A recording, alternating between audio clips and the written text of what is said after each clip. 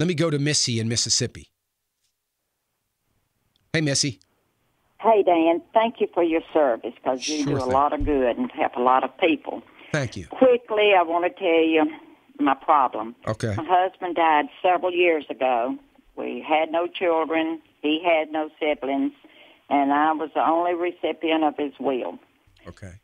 He had war bonds, savings bonds, and some of them were very old, and they were in his name only.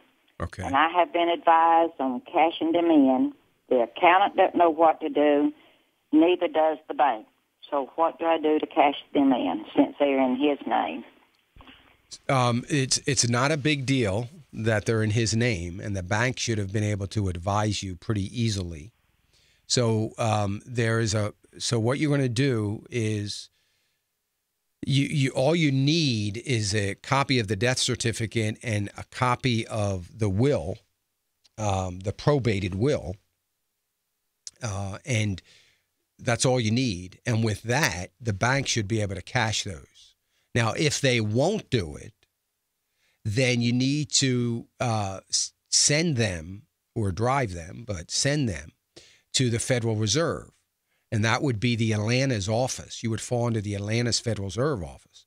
So they would have to go, and the bank should be able to walk you through the form in which you've got to sign and supply the copy of the will and what is called, or not the will, but what is called the short certificate. It's what you get when a will is probated and completed and settled. And it's called a short certificate. And you get that at the Register of Wills at your county office. So you should be able to get a short certificate. When you get that, you need to send the short certificate, the death certificate, maybe a copy of the will they might want. I'm not sure. But and along with there's a paper that you sign and notarize that is as good as signing every one of those bonds in the back. So you don't have to sign them all. And you need to get that to the Federal Reserve office. Now, the bank should have told you all this. I guess they don't know. I don't know how they can't know, but maybe they didn't know. But that's all you need to do. It's not a big deal. And it's not a problem. You should be able to do that relatively easy.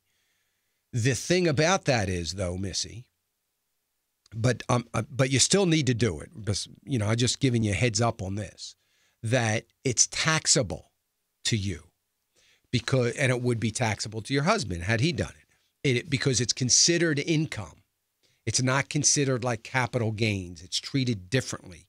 Savings bonds are treated differently. So it's treated to you as income. Now, you're going to get taxed on that. So, you know, that's what you need to do. And it would make a lot of sense if to just go through that procedure. The bank should be able to help you get that paperwork to the Federal Reserve.